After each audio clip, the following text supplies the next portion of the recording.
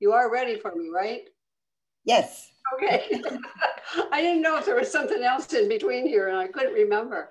Sorry. All your smiling faces today. Gosh. So I have some other song lyrics for you this morning. I'm not singing them. I know that that would not be a good thing. But these lyrics I'm going to say to you are by Charisse Patron. And she's a new thought. I think I said it that way, the right way. She's a new thought songwriter, and she's a singer and stuff. And I just thought that they're a good way for us to start the lesson today. So the words go like this. I'm going to be big. I'm going to be big for God. I'm going to speak out.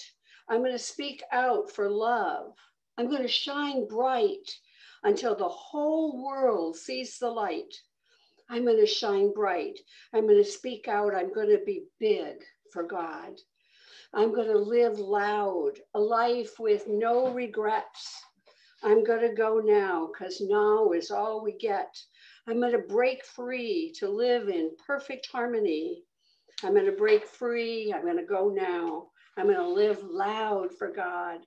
I'm going to say yes to my good right now. I'm going to let go of all my fear and doubt. I'm going to go forth and bring a change about. I'm going to go forth. I'm going to let go. I'm going to say yes to God. I'm going to break free. I'm going to go now. I'm going to live big for God. I'm going to shine bright. I'm going to speak out. I'm going to be big for God. I'm going to shine bright. I'm going to speak out. I'm going to be big for God. Isn't that a cool song? I share these lyrics with you this morning because if we are to go deep and to rise high, to go deep into who and whose we are, and by going deep into who we are, rising higher in consciousness than ever before, then some action is required. And that action that's required is like speaking out for love, breaking free of fear and doubt, saying yes to our good, living in harmony, and being a catalyst for change. And, not just think that we might do that, some of it, in like a little small way, but to go like full tilt out, just full tilt in big, big, big ways. So this morning, to remind us of how our unity teachings invite us, instruct us, inspire us, and infuse us with enthusiasm to go deep and rise high. I want to just remind us how they do that. And our teachings invite us into going deep and rising high by calling us, like nudging us. And our teachings instruct us exactly and precisely how to move into that deeper place and higher space. It's like a step-by-step how-to manual.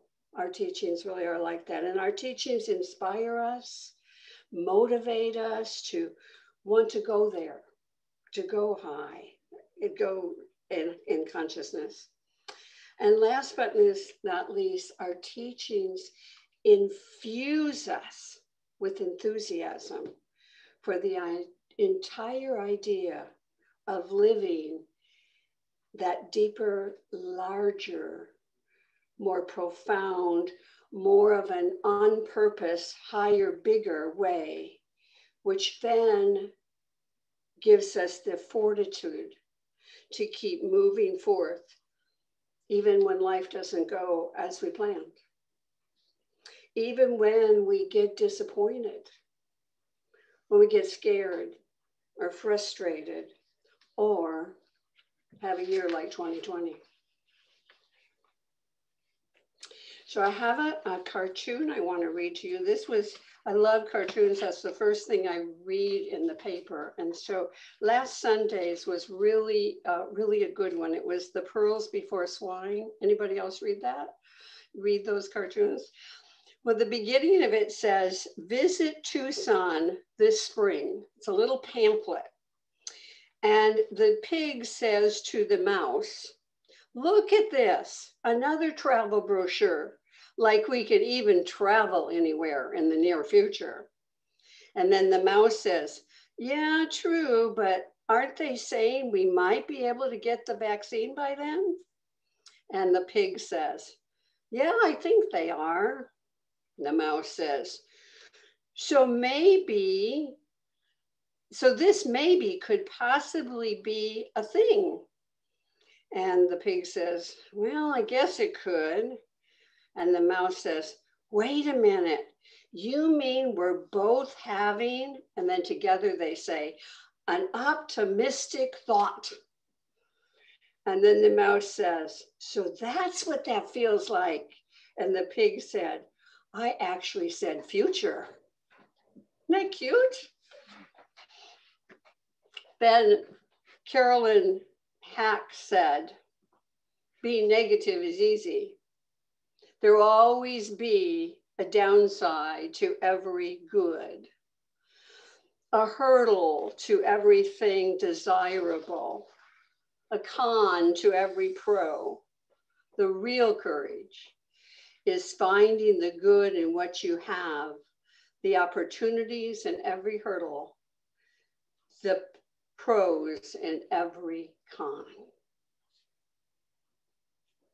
So did any of you resonate with either the cartoon or the quote? Or both, maybe?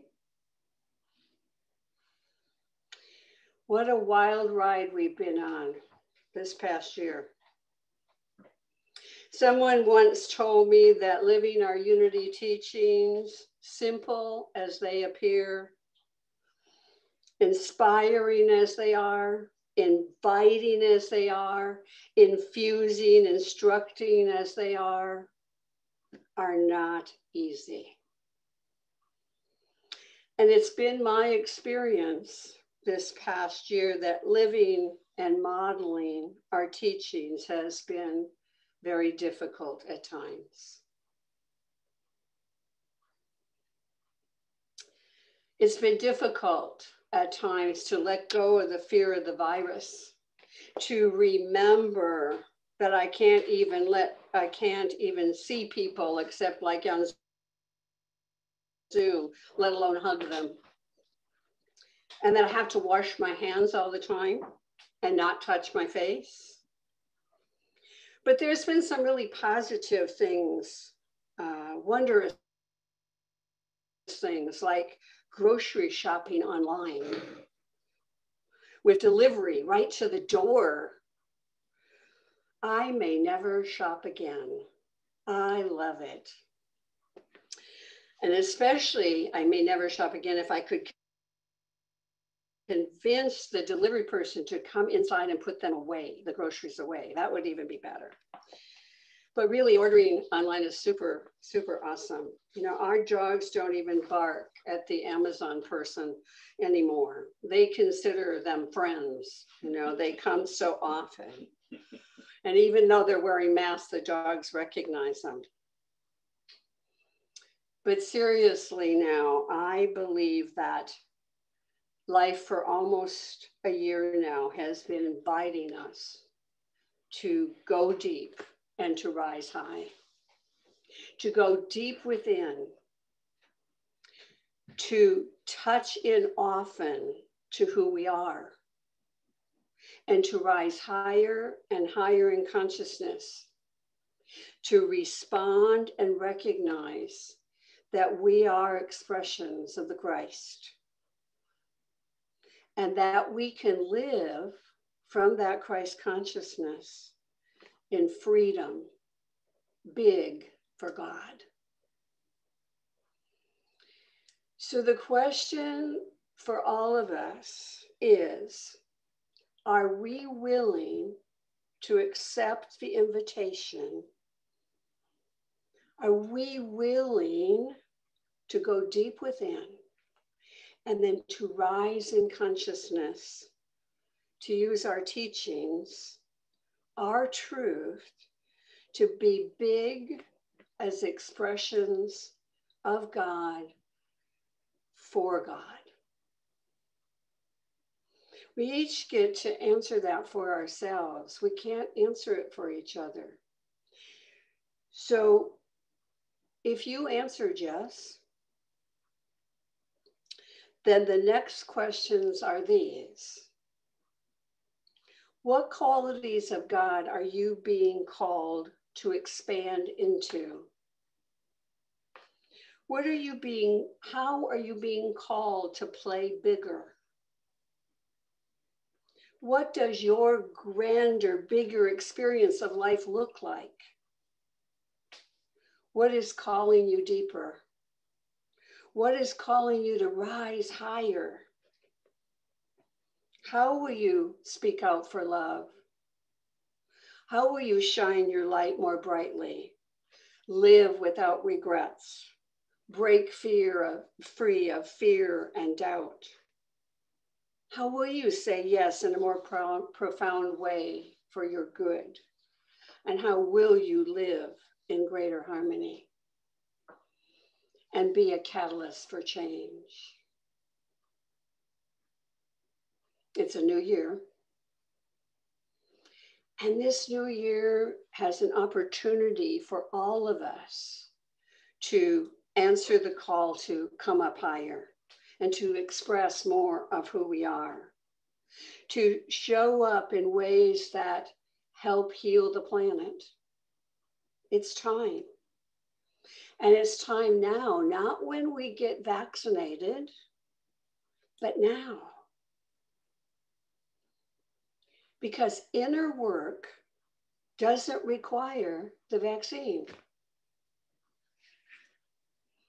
The Russian poet Rumi said, free yourself or feel yourself being quietly drawn by the deeper pull of what you truly love. And in the book of Isaiah, chapter 42, it's said in this way, in verses 18 and 19, do you not remember the former things, or do not remember the former things, or consider the things of old? Behold, I will do a new thing, a new thing. It shall spring forth, and you shall know it. So no matter what has gone on this past year, or even years past last year, this is a new time. A time to go deep within and to rise higher and higher levels of expression, to be more and more aware of the powerful beings that we are.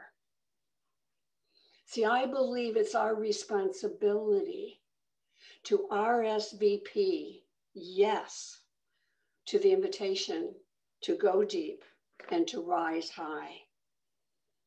And we can do that easily, willingly, or not. Most of us know that sometimes the invitation gets delivered as a pull and sometimes as a push. Maybe a silent tap on the shoulder, or perhaps a gentle nudge of the heart. Or it may be delivered as a swift kick in the behind, or a 2x4 right over the head. And those last two usually are after we haven't responded to the tap or the nudge. Anybody experience that? Mm-hmm. Yeah. Okay. Recently, I read a story by Father Leo Booth, and he told of a trip that he was taking to Bali for a spiritual conference. And I think he was participating in giving it. And when he arrived at the British airport, to check in, he was told that his passport had only 4 months left and that it needed 6 months on it to be legitimate. So the agent that was waiting on him suggested that he stop over in Singapore and get his passport renewed at the British Embassy there before he went on to his conference in Bali. But they also said that the process would take several days, and but that was the best they could do. That was the best they could offer him at the time. So needless to say, he was not a happy camper. He had to be in Bali for that conference. And so he sat down, he was all hot under the collar. He was just fretting and stewing, and he went and sat down. And while he was sitting there trying to, you know, just being upset, really, he was sitting there, a lady got up from her seat and went into the restroom. And when this lady came out, he noticed that her skirt was caught up in her underwear. And she didn't know it, right? And he referred to this later as a spiritual moment. And he's thinking to himself, what should I do? You know, what should I tell her? He toyed with the idea of just pulling her skirt down, you know, and pulling it out. But then he thought maybe he shouldn't do that. So instead he said, ma'am, excuse me, but your skirt is stuck in your underwear. And she just went, oh dear, I hate it when that happens, when I do something like that. And then he told her that he really thought it was better for him to tell her that. And so she replied, well, thank you so much. She said to him, I detect an accent. Are you from England? And he said, yeah, I am. And she said that she was too, and that she lives in Singapore. And he said to her, well, what do you do in Singapore? So are you ready for her answer? Yes, she said, I work for the British Embassy in the passport division. So within a day, he had his passport renewed and he was on his way to Bali for his conference. So this example of a nudge to handle a situation in a higher way is a real mild one, but it's kind of cute, I thought. But sometimes life puts us in a situation like Father Booth, decision to make.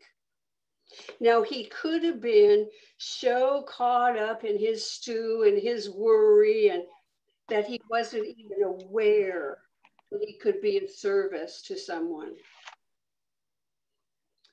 But sometimes we can be in disagreement with a friend or a family member and so determined that we are right and they are wrong that we can't go deep and rise higher.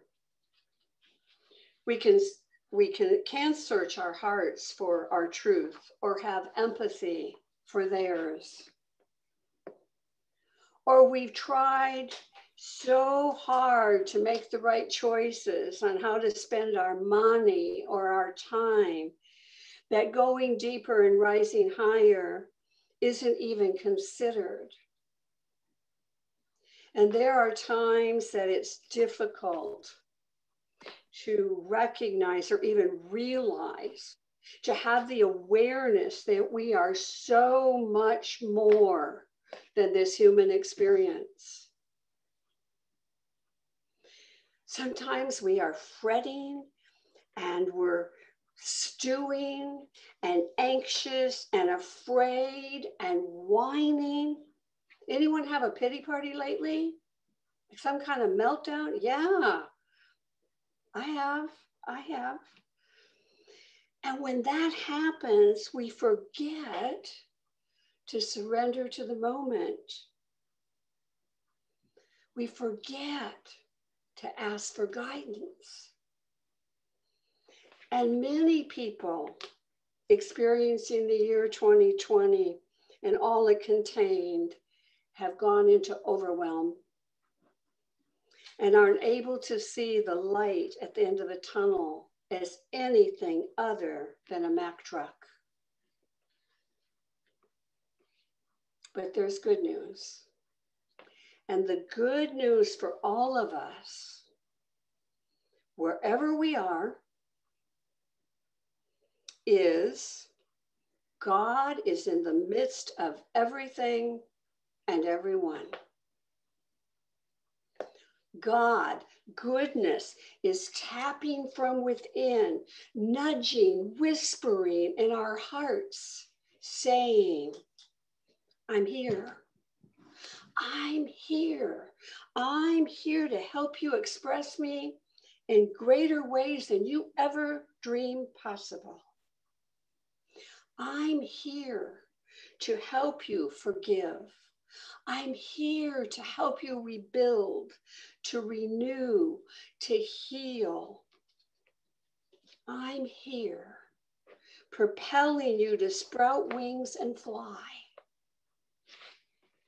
I'm here. I'm here. Don't be afraid. I'm here to guide you, to prosper you, to direct you. I am peace. I am wisdom, love, and acceptance, and joy. I am freedom, power beyond measure. I am your strength, your resilience. I am within you and all around you. I live and move and have my being as you. So go deep and rise high in me. Let's accept the invitation this year to go deeper within and rise higher in consciousness and express who we are bigger than we ever thought we could. I think we kind of had a year to rest up for this, since we didn't do a whole lot, right? So it's time. Michelangelo once said that the greatest danger for most of us is not that our aim is too high and we miss it, but our aim is too low and we reach it. So let's aim high. Let's aim high. I'm willing to do my best to show up for life in big ways this 2021. Will you? Will you show up big for life in 2021? Okay? So let's close our eyes and take a deep, deep breath and accept the invitation. Accept the invitation to go deeper and to rise higher, to be a bigger expression of God than ever before. So surrender to that goodness of spirit. Surrender to that goodness of spirit within you. Allow the internal nudge to reveal to you how you will speak out for love.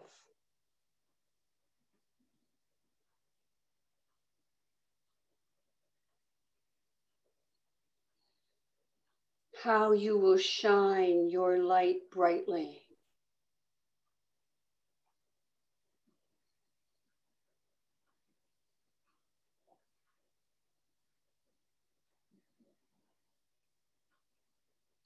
Live without regrets.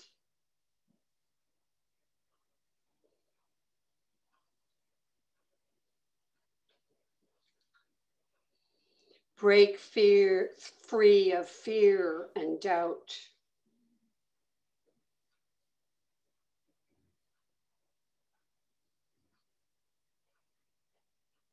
Say yes to your good.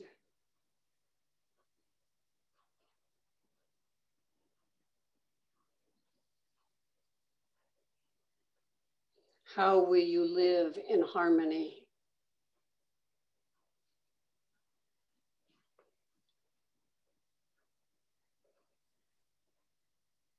How will you be a catalyst for change?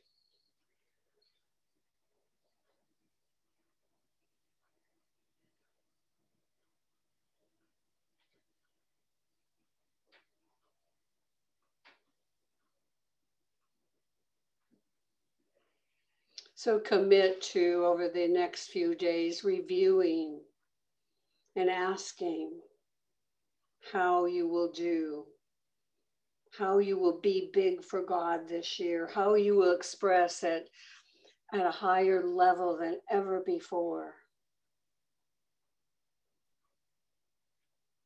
And now let us give thanks for all the opportunities that 2021 will bring. Let's give thanks for the guidance and for all the gifts of Spirit.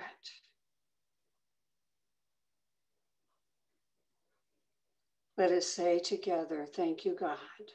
Thank you, God. Amen and amen.